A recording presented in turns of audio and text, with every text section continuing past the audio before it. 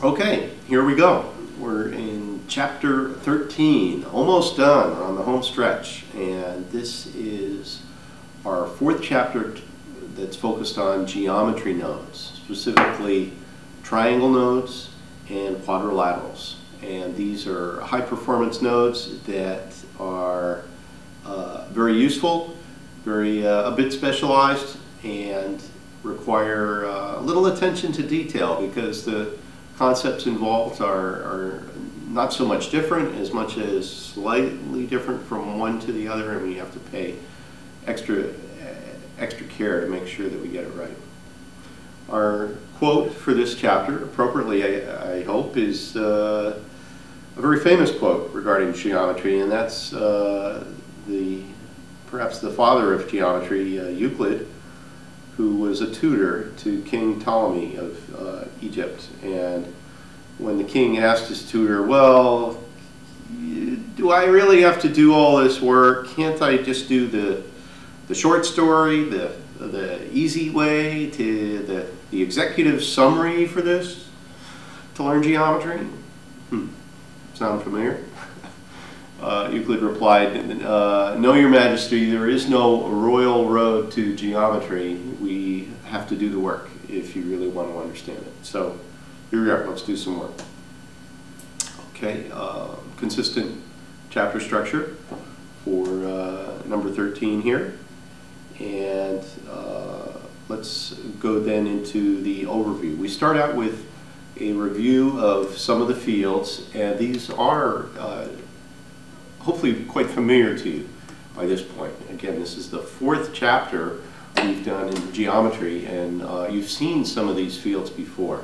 Solid, the counterclockwise field, color per vertex, and normal per vertex, whether or not there's one value per each point in a polygon, or one value for each polygon itself, meaning a third or a quarter of the values needed.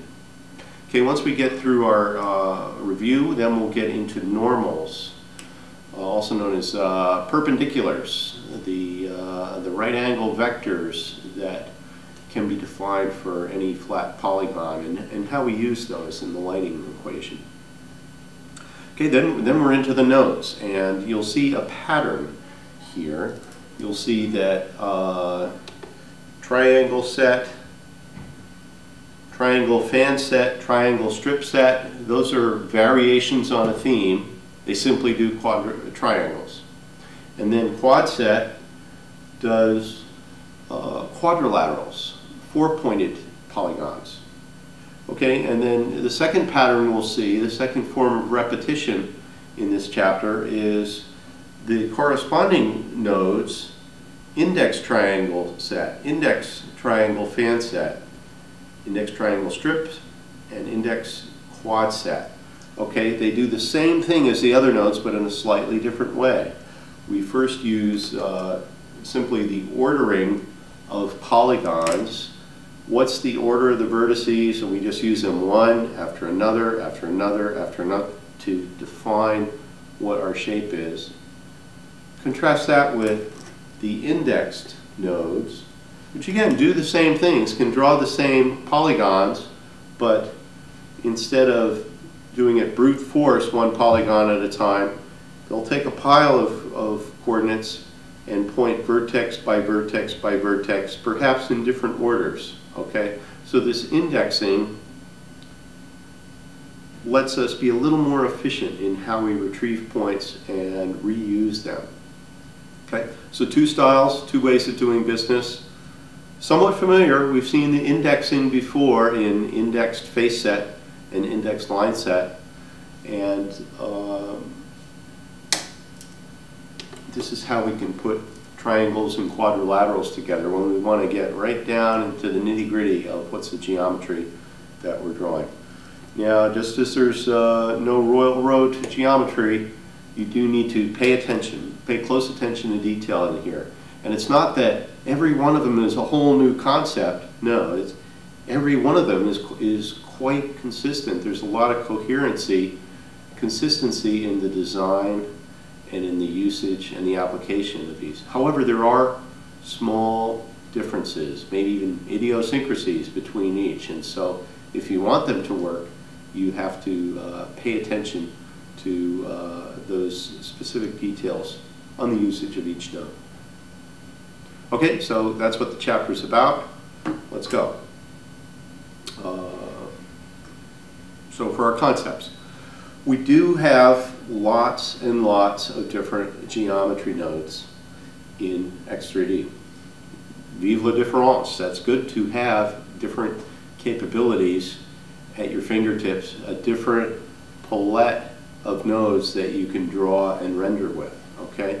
And here they are, spaced throughout the book, increasing value and complexity as we go. Now, a really big part of X3D, I think a really big merit, is that the notions are consistent. We don't redefine terms. We don't change the semantics, the meaning, the usage, the understanding of how these things work, but rather we're carefully reapplying it and putting the pieces together, the different building blocks in ways that make sense for each subsequent change, okay? So congratulations, that means all of your knowledge so far should be very useful in this chapter and make it a little easier to work with.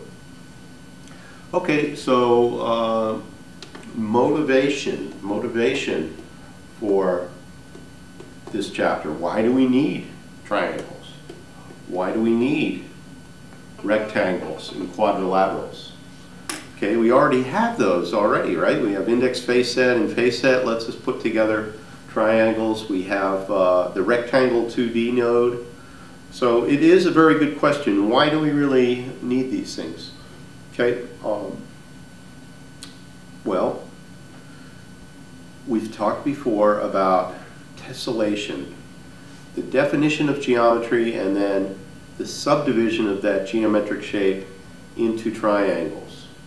Okay, a lot of our previous nodes did exactly that. For example, sphere. We don't tell it where every triangle is. We simply say, here's the radius of the sphere, and we let the X3D viewer do all that computation for us. That's a good thing. But it exists nevertheless. Whether we're doing it or the tool's doing it, this triangulation takes place. So there are use cases, there are examples where you say, aha, I want to have that level of fine-grained control, that tight control over where the triangles are. Maybe it's not the browser I want to depend on, where the sphere might look a little different in each different browser because they chose a different resolution. Maybe I want to decide how exact, how finely detailed my sphere is.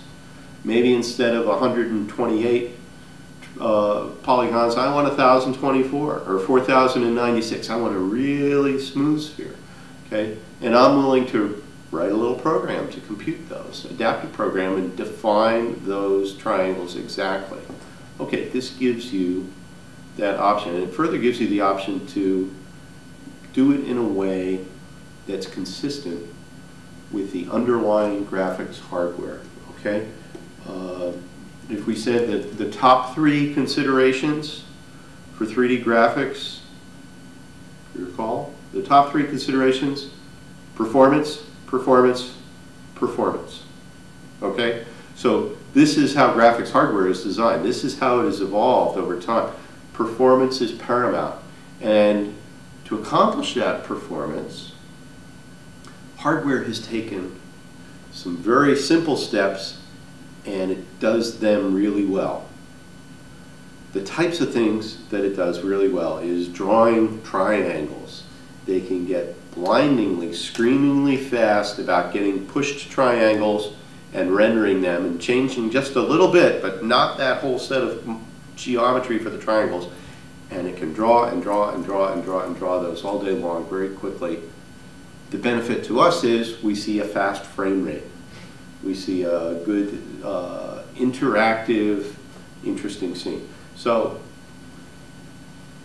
why these nodes are available then are to help expose that high performance functionality all the way up to the scene author, all the way up to the end user, and not depend on the intermediation, if you will, not depend on the browser's role in the middle there, but just say, I want full control over what's going to the graphics card.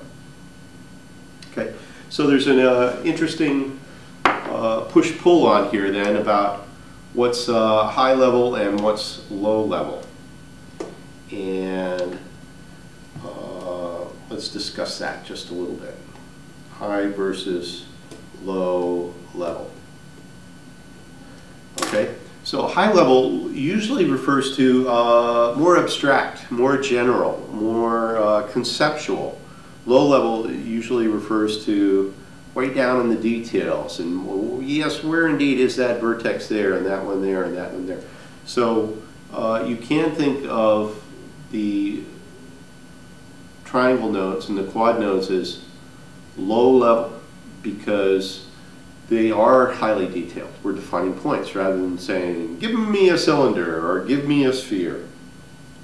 Okay? But at the same time, they're high performance because they're already in a form that the graphics card can do the most high performance rendering of. So there is a discussion of this in the notes for this page. If we take a look at that, you can see some of it here. I suggest you read that. In fact, there's plenty of notes in this chapter, and they're worth your while. I won't go over every one of them in the presentation, but they are there for you to look at. So you can get comfortable with the notion of high level and low level. And there's even a little background history here, and that is they were not originally in the triangle and the quad nodes, not in the original Vermal 97 specification. Okay? They were felt to be unnecessary. Hey, we had index space set. You can define any triangles you want in that. You can define any quadrilaterals. But as time went on and more practice was understood, as our understanding of these capabilities deepened, we decided as a group, the X3D working group decided we will add low-level triangle, low-level quadrilateral support in X3D for authors that want to use it. So there you go. I think we all benefit from that change. Okay. So a little bit of that review then. So we've seen some of these notions before, that the triangles are what's used by the 3D. That reduction in software pays a lot of benefits. You can think of it as a form of pre-processing when that triangularization, that tessellation occurs, and that helps performance, and that then plays to the strong suit, the strength of the hardware, which is draw quickly. Now, another benefit of triangles is that by definition a triangle defines a plane. So we don't have to worry about whether our polygonization, our tessellation becomes non-planar, because it's those non-planar ambiguities are bad. So getting to triangles is always a good thing, and correspondingly great care must be taken when you use quadrilaterals or larger polygons, 5-sided, 6-sided, 8-sided, 100-sided polygons. There are definitely issues to watch out for on that. Okay. Next review concept is the notion of single-sided polygons. Okay, this should be quite familiar. You know, we can do half the work on drawing if we only draw the half that the user sees. That sounds good. The trick, of course, is which half does the user see? we want to get it right. And this is like the joke I told earlier about the greatest invention in the history of the world, the thermos bottle, because it keeps hot things hot, cold things cold, which doesn't sound too impressive until you ponder, but how does it know? Okay, how do we know which side of the polygon to draw? That's sometimes tricky. If we can do single-sided polygons, we definitely prefer them. And usually the decision about whether to go single or double-sided is very much model-driven. What is it we're drawing? What is the geometry? Do we need to see inside that brick? Probably not. Do we need to see both sides of the wall? Probably yes. Okay. There is a technical term for this single-sided drawing, and that's called backface culling. Backface meaning the reverse face, the backside of that. Culling means throw that out of the drawing chain, the drawing loop that renders the polygons. We want to get rid of the other side. Why? Because triangles by themselves aren't magic. We don't throw them in there. The computer has to decide if I'm drawing this side or I'm drawing the other side separately, because they get different lighting effects. They will look quite possibly very different when they're drawn. So both sides of the triangle are not created equally, they're not displayed equally. Backface culling gets rid of it. Proper rendering keeps it and shows it both sides if need be. Okay. And then we've also heard this a few times before. It's worth pounding the table on, and that's whose efficiency is more important, the graphics card or your own? If you have geometry that you can't even see or can't even find because you're on the wrong side of a one-sided polygon, then maybe it's time to reveal that and change the default to solid equals false, and that will force both sides of your polygon to render. That will force the graphics card to display it. That will allow you, the end user, the author, to, wherever you are in that world, you'll be able to see, oh, there's my geometry right over there. Great. Oh, I see. I had my polygon turned backwards. I should flip the counterclockwise bit, or I should redefine the numbers so that they're in the proper order, right-hand rule to show it. Okay? So rather than that long story, a much simpler answer is solid equals false, shows both sides. And then once you got it squared away, you can possibly revert to the solid equals true once you're confident that you're on the right side of the polygon and can deal with it. Okay, helpful hint. What's our other field? Other fields here. So the next one is solid. And solid, as you hopefully recall, is something we learned way back in Chapter 2, the primitive geometry. And this tells whether or not a shape that we're drawing has an inside. Okay, so it's maybe a misnomer, solid. It's kind of counterintuitive.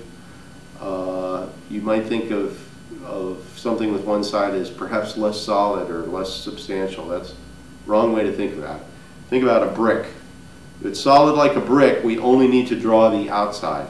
We don't need to get inside the brick and draw the interior polygons, because our viewpoint should never be there.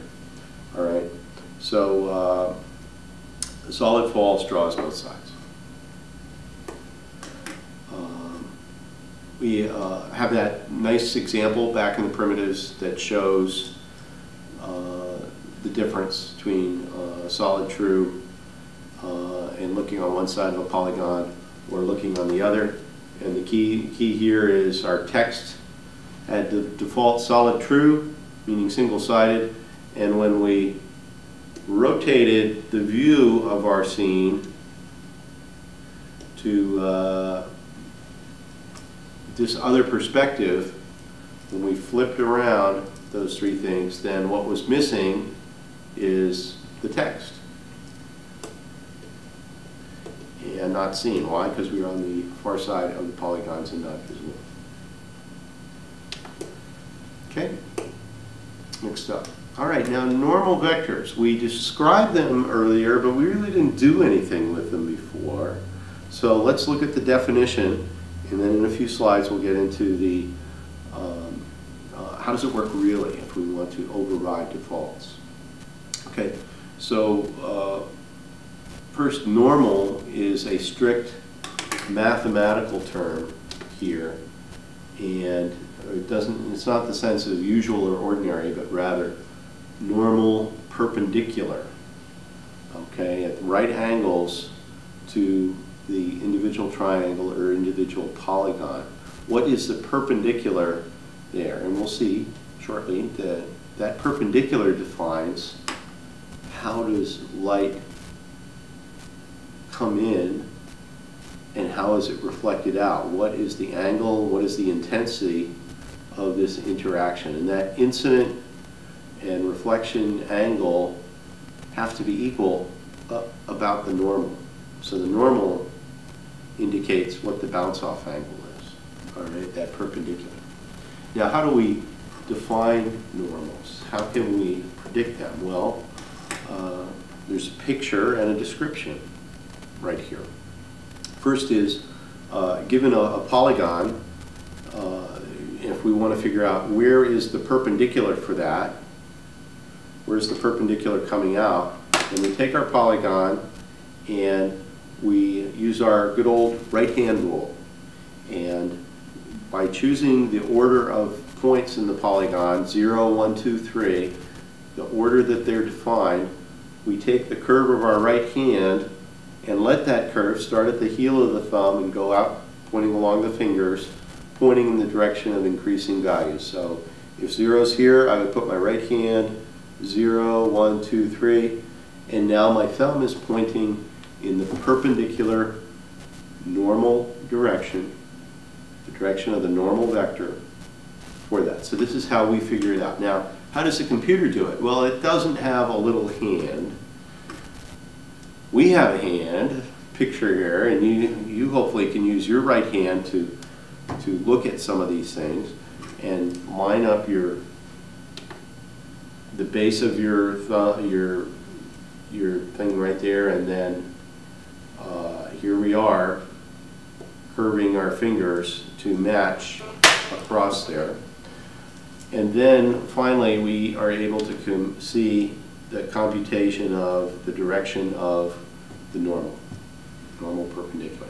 Now the computer doesn't use this. The computer actually has a geometrical formula that computes the points for the triangle, and by doing cross products is able to compute the vector direction and also the vector magnitude. Now, because we usually don't care, you know, one triangle can't be more perpendicular than another, we usually don't bother with how big the value is. We always normalize it. We reduce it to a value of 1, make it unit length.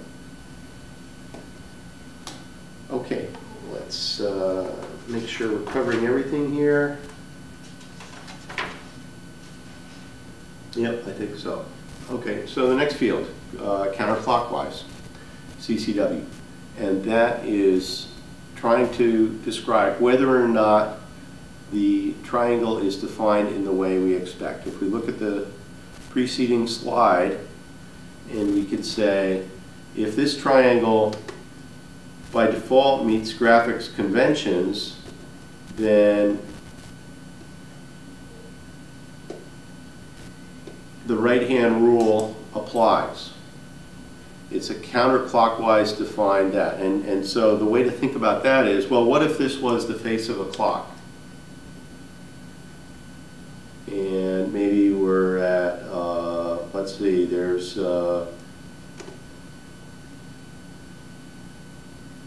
if we're at 3 p.m., then our clock face would look something like this.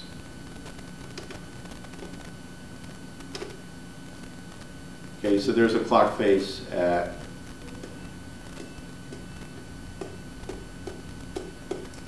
okay, so if we figure out the normal there, then we say, oh, okay, our right-hand rule points in a counterclockwise direction.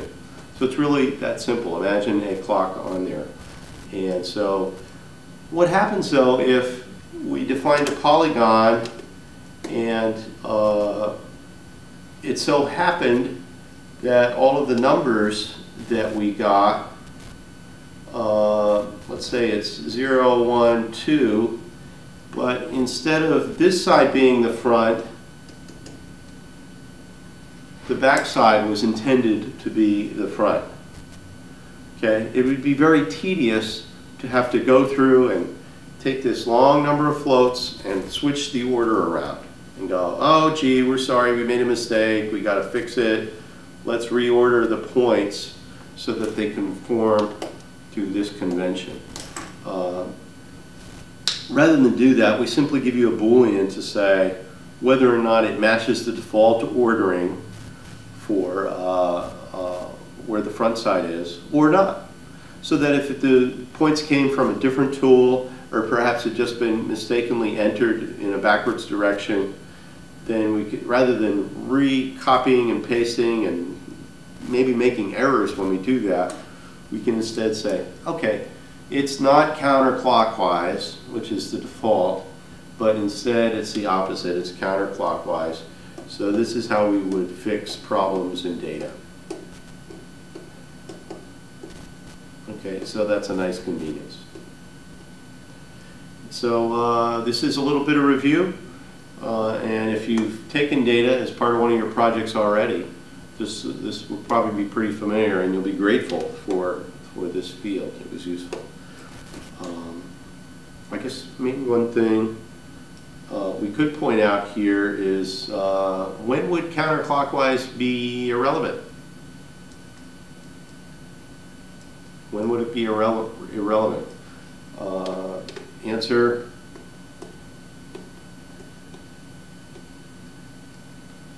Well, let's say mostly irrelevant. Maybe there's some special cases, but it's irrelevant if you have two-sided polygons. Okay, so we use counterclockwise when we're trying to be very precise about let's draw only one side and let's draw the correct side of those two. If we're drawing both, clockwise, counterclockwise, doesn't matter so much. It will flip the normal vector, which side it's on, because the ordering is this way or the ordering is that way. But if we're drawing both sides, it doesn't matter. So there you go. Okay, so what's another common field? Color per vertex. Okay, color per vertex is pretty simple. Do we have one color for each point in a polygon, each vertex in a polygon, or do we have a single color for each polygonal face? So here are examples for that. We have in this slide two examples done two ways. We have solid examples on the left, and then well, let's see, that's not so clear. Let's try again. In polygon A, it's filled in with a different color for each vertex. For polygon B, we have a single color for the whole polygon. And then we went to wireframe mode on the right to help do that. So this might not be quite visible unless you look closely at here. I don't have a rainbow pen, but I'll outline the rainbow colors here in the wireframe mode. The lines do show the colors there, and that would be polygon C. And then over here in polygon D, we have a single color for the whole polygon, so that means the color per vertex false, and thus we get the single red outline. The first color applies to that whole polygon. Okay, and so our values are listed at the very bottom of the page, and what it actually means is right up here, if color per vertex is true, then the number of colors must equal or be greater than equal to the number of points. However, if it's color per vertex false, then you simply need enough colors to match the number of polygons. So if we're drawing triangles, that's a reduction of 1/3. You only need a third as many colors because there's only a third as many polygons as there are points when we're drawing a triangle. Similarly, it'll be a quarter of that for rectangles, for quadrilaterals. Okay, so here's another review. Color per vertex examples. That's the same diagram we were looking at a second ago down at the bottom of the screen, but this shows how did we draw this in X3D. And you can see that we're not using the nodes in this chapter, but rather our good old dependables from before, index face set and index line set are how we actually drew these examples. Okay, another review field is normal per vertex. Very similar to color per vertex. Is it number of normals equal to number of points, or number of normals equal to number of polygons? And when we say normals here, we're talking about individual normal vectors that are being defined for each polygon and provided as part of the scene. Okay, so let's check the notes on that.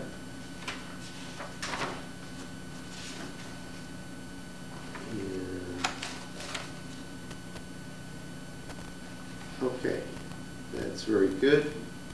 So I think what we'll do now is take a break. And when we come back, we'll continue with the concepts and we'll specifically look at what are our normal vectors doing, and then we'll look at our first node. So let's go back to our list then. What we've completed is these first set of common fields. So next up will be how do we do normal vectors and how do we do a triangle set, applying these together in a single node. Okay, see you in the next session.